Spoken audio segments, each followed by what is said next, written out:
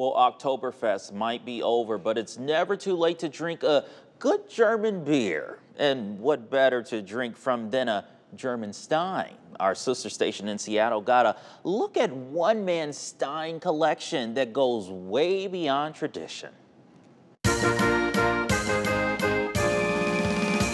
Cats, castles, dogs, and drinking. Every stein tells a story, some of them strange. As you can see, there's a gnome riding on a frog. Elaine Steenbecker of Puyallup has been collecting steins ever since his mom got him one for Christmas in 1982. It just grew from there. It's amazing the variety of steins that are out there. They're so interesting, and it's not easy to make them. Among his 600 stein collection, steins commissioned by castle owners, regimental steins that belong to soldiers, animal steins, some with double meaning. Kater is the German word for cat, but it also means hangover. So if you see a cat depicted on a stein, it means watch out. If you drink too much, you're gonna have a hangover. His most valuable stein? So this is a 4-liter stein by Metlock.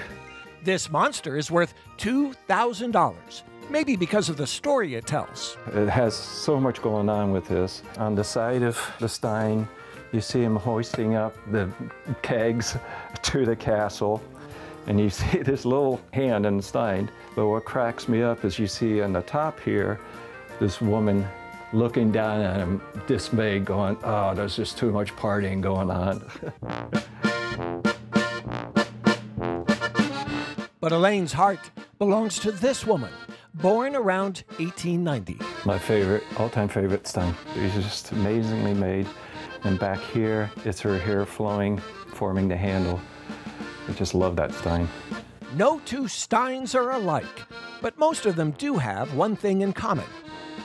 And it's interesting too, because if you open up these steins, you still smell the old beer in there. And despite all the depictions of drink and debauchery, these steins' working days are behind them. They make their owner happy without the beer. I have so many steins, but I've only drunk out of maybe 5 of them. So it's just, you know, they're mostly for show. They're mostly for me to sit here and enjoy.